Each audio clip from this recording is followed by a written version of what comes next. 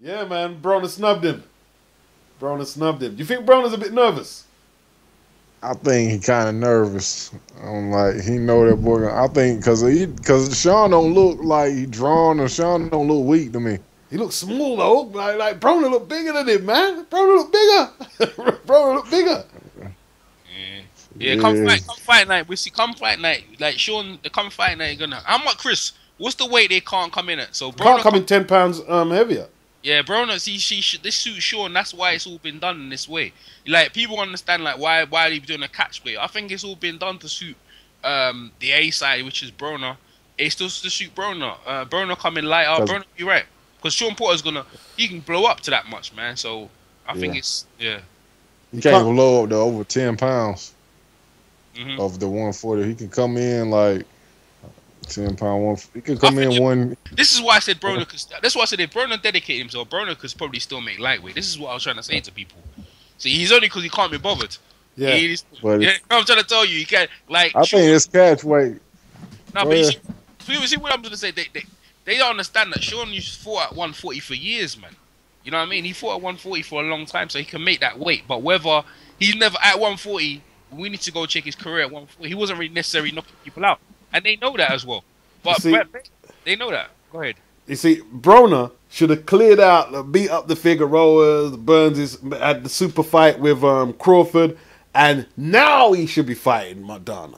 This is when he should be fighting him now. It was too early, isn't it? Like, in hindsight, he should have cleared. He ate himself out the division. That's to do with his lack of respect for the game and just taking his time and not making a fool of himself. You know what I'm saying? Yeah. But to be honest with you, his lack of professionalism is who he is. He's being true to who he is. You see the video of him like dancing in a swimming pool. I know you ain't seen it, but he's dancing in a swimming pool. This girl with on big ass, putting his head in her ass. Yeah, I see that. I see the picture, yeah. No, not the video. I didn't see the video. I see the still picture. I know. That's what I'm saying. I know you haven't seen it. That's what I'm saying.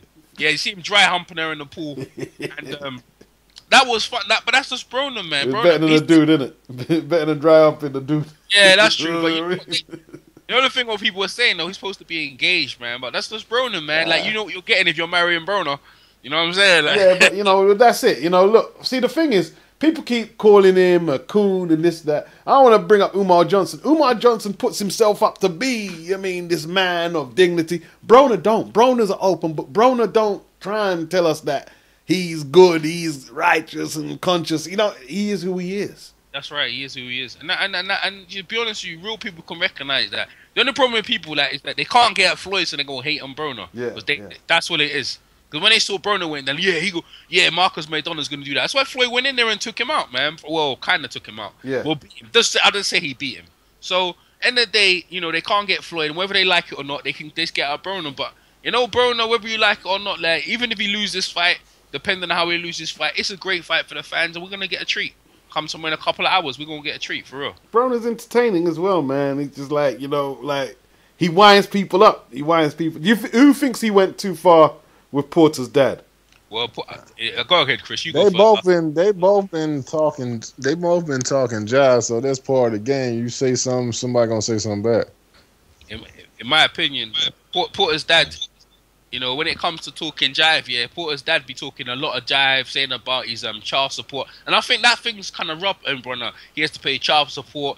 After he's saying AB stands for absolutely broke.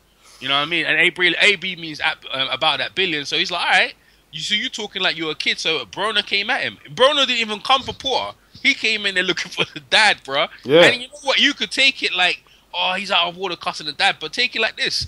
His dad's dissing him. And he's like, okay, we're in the fight game. And this guy's dissing me, took on my child support. So Broner went in there talking about his financials. Said, we saw it at the bank. He dresses like Shawn Porter's dad, Kenny, dresses better than Shawn, and he's over there. Funny, he's over there. He's over there, gets the check, and pays Shawn the check he gets. It's like it was real funny. But you see, the thing is, if I don't know if Broner would have did that, because before they had press conferences before, Broner never said a word. But when he start hearing all the online stuff, what Kenny's been saying, hey man, it's fair game, and Kenny's a Christian, yep, a Christian guy. and stuff like that. You know, I ain't gonna be judging no one about no Christianity or no religion and stuff like that. But the way I see it, if you be putting yourself in that predicament, the young man has a right to say it back. People are like, oh, he shouldn't be saying that. Well, maybe Kenny shouldn't be saying the stuff he's saying, regardless if it's true or not. But this is what it is. But they've built the fight up. It's very interesting. We're gonna see what's happening. Yep. I'm not judging no one. I agree. Like, you know, look, you can say he shouldn't have said whatever about his dad, but Kenny brought up the old film where Broner's saying he idolizes Shawn. He came out saying that Broner quit in the sparring. And, like, you know, they haven't been innocent. Like, they've been more passive-aggressive because they've got the Christianity thing going. So, but they've been, you know, they've been talking a bit of smack themselves, man. So, and to me, it's all fair game to a degree. It's a fight, you know what I mean? So if he feels that he has to say what he has to say to get back at them, you know. Can we get a prediction? Now, 1 minute, on the respect thing, if you were talking about someone, if this is normal situations and someone was talking to your dad, like let's talk about, if someone was attacking my dad, that would get me flamed up, boy. But I guess Shawn's used to his dad talking that stuff. But anyone else, he would get them upright. You know what I'm trying to say? He was going in on his dad, man. And like Broner was just doing what he was doing because they were attacking him. And I think, you know, like you said, it's fair game. Yeah, prediction. Go ahead, Chris.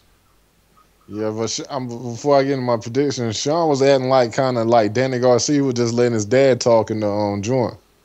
Yeah, that's what he is. That's what he is. But my prediction, I don't think he's gonna be weight drained. I think Shawn Porter gonna beat up on Broner.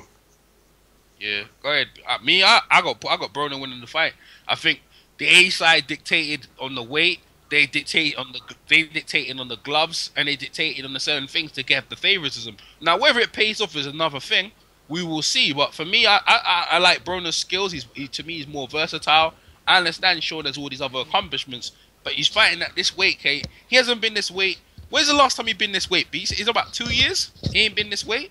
Yeah, at least 2 years. Yeah, right. And then regardless, let's think about this. Yeah, when Cotto went against. And I need to turn my TV down 1 minute. When Cotto went against Daniel Gill, right? Daniel Gill had never fought at that weight before. And Daniel was saying, I'm alright, I'm fine at the weight, and this, that, the other. Everyone could see that. I wonder if the weight can affect him. And it did affect him. That's not true. He fought at light middleweight in his career. Okay. But he won at that weight for years before, though, wasn't it? No, it wasn't for years, admittedly, yeah. That's what, well, okay then. That's what I'm trying to say. Yeah, and this is my point is, for years he hasn't been down that weight. And how effective was Shawn Porter in the weight? He wasn't. He was just another guy in the cards. But as soon as he came up to a higher weight, this guy, you know, he beat up Devin Alexander. He was the first guy to stop Paulie. So at that weight, we can category say that at 47 he's bloody strong. He's very strong. But at lower weights, when he was fighting at the weight, you can see that he's not as powerful. Now, Broner, on the other hand, at these lower weights, he's very powerful. You know, he's very, very powerful. You know, he has power at that weight. And Beast, you pointed out, he looked very strong. So my point is, I'm just gonna put it out there. I think he's got more skills as Broner. I think he'll be able to do something at that weight. But I tell you what, man, if you gotta do all these things, make a guy come in smaller and all these things, it shows that, you know, it shows you're doing these things to make things balanced up. So I guess you could say he's not scared, but we have to fight. But I think I'm just gonna pick Broner. That's what I'm gonna say. I'm picking Broner. Yeah, well, you know, I've got, you know, like Broner said that he eats steaks every day and he makes the weight easy. He doesn't drink water and granola bars. But, you know, I think Porter's going to serve him the porterhouse steak, and it might be too much for him. I've got Porter winning, man. You know what I mean? Me too. Yeah, I got the porterhouse steak, man, winning the fight. What you guys got? I got either way. Have you guys got getting the distance, or we got stoppage here? What we saying? I got Mike Stafford throwing in the towel by the 9th round. Oh man, that's some bullshit right there. Broner never quit against Angel Mandana, man. Whether people like it or not. I've got a distance fight. I've got distance. Ain't getting no stop, man. But yeah, hey, man, if it happens, it happens. I'll be sitting there freaking like shook with everyone else. Yeah, he talked that shit to his daddy. I'm gonna stop his ass. Hey, that's the thing. Hey, going back to the daddy thing, this is what I'm trying to say to you. The daddy was so adamant about, we need to go and stop this fool, man. This dude be dissing each other in the corner. Broner got them out of sync. Where in Broner's came in, we calm, we collective. Broner's just gonna put on a boxing exhibition, just jab him. That lady interviewed damn whatchamacallit, not to cut you off here. That lady interviewed Porter, and Porter said he gonna beat. He ain't say it like nasty like, but he said he's gonna beat Broner up. Yeah, he's just gonna try and outbox him. Look, man, it's the blueprint's there to beat Porter. Just box him and then tie him up. Yeah. Tie him up. Yeah, but is he strong as Kell Brook though to do that? You don't need to be. Just pick your spots to tie him up, and that frustrates him. And when he hits behind the head, Broner makes a big deal of it because Porter. What we want to say about Porter is that when you tie him up, he don't know what to do. He starts acting like the American football player. What's thing he's trying to say here, where he starts using his head, hitting behind the back of the head, and that's what he was doing. That's what he was doing these tactics. Yeah. If he now let me tell you something, bro. Broner's the ace. You can't do them tactics in Vegas, hitting the man behind the back of the head. You can't do that. So now what's Porter going to do? Porter's going to have to wait for the referee to come to break.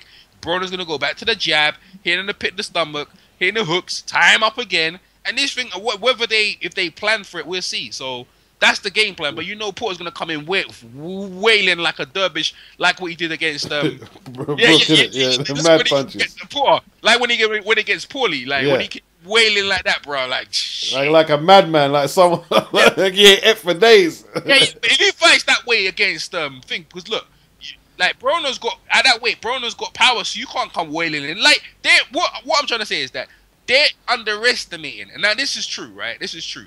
They're underestimating that Broner can't hurt them. Yes. Everyone's got to agree on that fact, right? Yes, is this true, right? Yes. Now, what if he can hurt them?